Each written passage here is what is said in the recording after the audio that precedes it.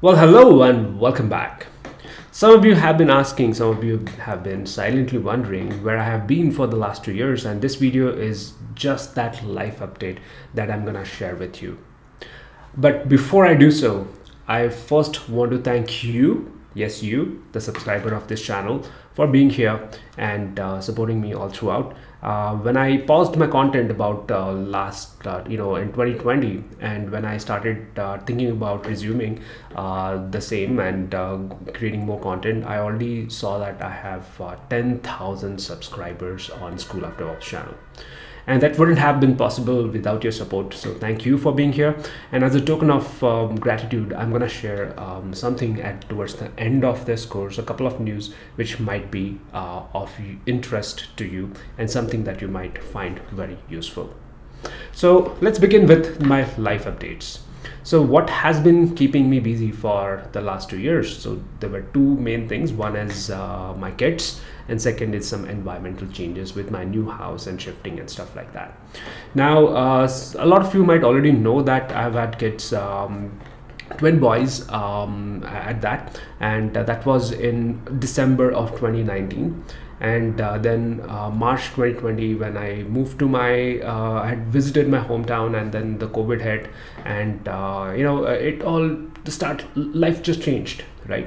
At that time, I wanted to, of course, spend more time with my kids, and that's something I've been wanting to do, meaning to do, and COVID just gave me that opportunity. So with COVID coming in and not a lot of help around and so on, me, my wife and my family, all of us had to spend a lot of time with the kids, and I got an opportunity, in a way, I would say, fortunately, in a way, to spend time with them. Otherwise I would have been traveling a lot and hardly spending time with them with my regular training schedules and stuff like that. So sometime in August and September of 2020, I moved from my parents' town or hometown to Bangalore, and it took time for me to settle with finding the house help and settling with the kids, and it was a new life for us, and I enjoyed spending time with the kids, of course. So that took me away, and that continued until I think about last month. I was mostly focused on the personal and the family front, apart from the trainings that I was doing consistently, the corporate training part. Apart from that, that's what I was doing consciously in a way as well. And so the one big life change has been the kids around, and I enjoy spending time with them, and I would want to continue doing so. But now I have also shifted a focus slightly towards my professional life and creating more content and reaching out to you more often as well. So I'm trying to put in some discipline to make both happen and balance with the two things. The second thing, which was very distracting, was the environmental changes. So sometime back last year, we bought a new apartment, and we decided to shift our home and make it our new home out there. Right now, while it was very exciting and a personally great news for us to move away from the rental place to into our own place, it took a lot of efforts, and it took a lot of time to get the place done the right way, the way we wanted it. And it was a hectic process, it was a time-consuming process. And the biggest change for me when I moved finally to the new house in October of 2021 was the environmental change. Because earlier I was living in a two-story rented place, but it was very accessible work-wise. My office was on the second floor, and I was living on the first floor. So I used to find these pockets of time and get into the zone and get to the work. And that was no more possible because my office was away, and commuting back and forth multiple times a day wasn't working out so well. It's still not, and I'm trying to adjust to there. And now it's I found a new place, a co-working place near my home as well, and I go there often when I want to get more work done during the evenings and stuff like that. So environmental changes cannot be underestimated, to be honest, and that's been one major distraction for me a little bit. So that's what has been keeping me away from the YouTube stuff and all the content that I want to create and publish for the community, right? So that's the two things. So what have I been really up to from the professional side is over the last 2 years, I was focused on my corporate trainings, and most of those have moved online. A lot of interesting new topics. CI/CD wise, I've made a lot of modifications. Container courses are going great, especially with Kubernetes and stuff. So that's something I've still been focused on. And apart from that, I got a big break, and I had got a contract to publish 3 more courses for Linux Foundation. Some of you might already know that I had published 2 courses with Linux Foundation, one on edX as well, EDX, and that was a big opportunity for me, and that continued with the new 3 courses. And the 3 courses that I worked on really hard, and those are really amazing courses. Quality is in my opinion, one on DevSecOps, one on GitOps, and one a redo of a container course that Linux Foundation already had. That's where I talk about Docker, Kubernetes, a lot of interesting technologies in the container space in addition to that as well. So DevSecOps, GitOps, containers, I really enjoyed creating those courses. So that's what was going on. Apart from raising kids and environmental changes, I was working on authoring those courses, and that's what I've been up to really. So for the last 2 years. Now, what is the plan for School of Devops and professionally what I really want to do? Let me talk about that, because I always have been wanting to do this, and I have done multiple iterations towards it.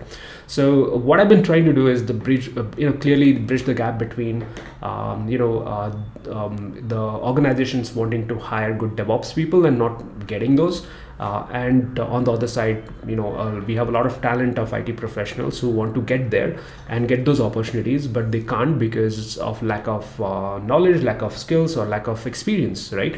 So how do you bridge that gap has always been something that I've been trying to do, and I have done multiple iterations of it, and finally I've come up with a new iteration again this time as well. So I spent a lot of time just thinking about what I want to do, what is my mission, my vision for the world, and putting it into the words. And what I just mentioned is the vision that I have, where I want to create a world where we have highly skilled and ethical DevOps professional who solve this problem of building reliable sites and going to the market faster, and helping organizations do so like organizations benefit, the world benefits, and the DevOps professionals benefit. So we want to create this win-win situation, and that's my vision for the world. I finally got a chance to put it into the words, and then that drives my mission to help about 1 million IT professionals and impact their careers in a positive way by helping them master DevOps skills. So that's the mission I am on, and to achieve that mission, is where the approach comes in, where I would be publishing a lot more content on YouTube. I would be building programs, like structured programs, and this time I'm doing it in a very focused way and adding a lot of clarity to it, because so far I've been just selling courses, creating courses, publishing those courses, and selling courses. I don't think that's the best approach. This time the approach is going to be around building communities of DevOps professionals who are helping each other. There would be community-based approach, there would be accountability-based approach, there would be a project-based approach, which I have not done before. So all of these are new things that I'm trying to implement through the message that I'm bringing in, through the new programs that I'm creating, and a lot of things that I already have are being restructured and getting there as a structured long-term kind of a commitment-based program, and so on. So that's something I'm working on. You will get to know if you are on the School of Devops channel. You'll definitely get to know about the updates, as well as I'll be talking about a new set of topics as my regular content that I generate and publish on School of DevOps channel as well. So definitely comment put it in the comments. What would you like to hear from me? What kind of topics, what kind of content would you like to see on this channel? And that would definitely help me understand what are your expectations, and maybe start creating content which is more relevant to the audience here, right? So that's my that's my vision, that's my mission, that's the next set of activities that I would like to do apart from my corporate training. So corporate trainings are going great, so that continues at least for some time, but I would want to be at some point of time where I want to focus more on building the community of DevOps professionals through this project based comprehensive approach. And that is highly satisfying for me, because I have seen that I really love to see and hear from people that have really impacted in their careers, and that is what makes me go.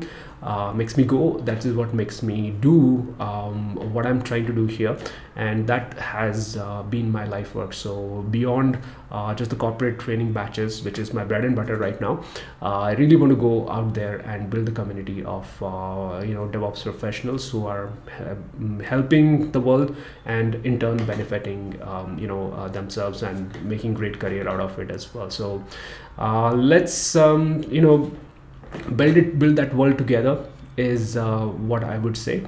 And do comment, do let me know what you think about everything that I've shared. Do let me know what kind of content would you like to see here. And finally, I have two announcements for you. One is I have published the same edX course that I was published on via Linux Foundation on edX. The same course, I'm making it available through the School of Devops platform, and anybody can sign up to that free. That's my first token of gratitude for you. And there's some interesting topics out there about key skills required to become a DevOps expert, including infrastructure as a code, cloud computing, CI/CD, containers, and I have a new topic on observability, and then a new topic on SRE. So that's something a lot of you might be interested in as well. So definitely grab access to that course. SRE wise, I have added a content about what is SLI, what is SLA, SLO, what is the error budget, how do you approach SRE, how do you get started implementing SRE, etc.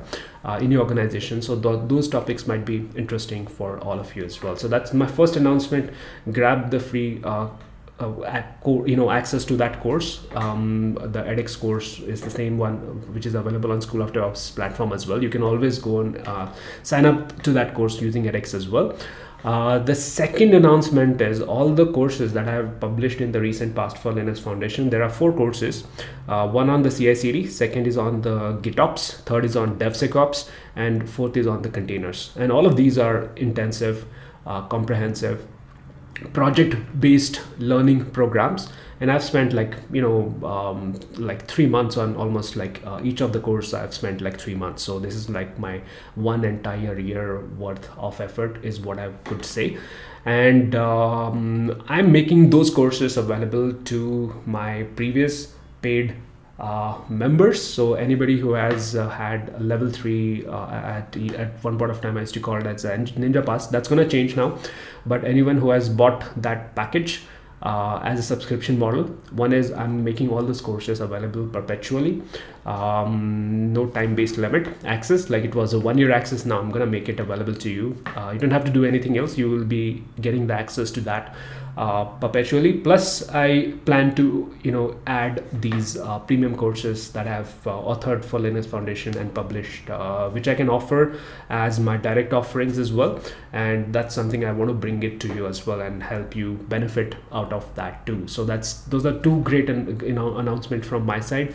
I hope that helps you get to the next level in your DevOps journey as well. And with that, I'm gonna wrap up this particular video and my life update. And thank you for being here, thank you for being a subscriber of this channel, and I hope to see you soon again at a very regular interval from now on. So thank you very much, and let's get started building this DevOps community.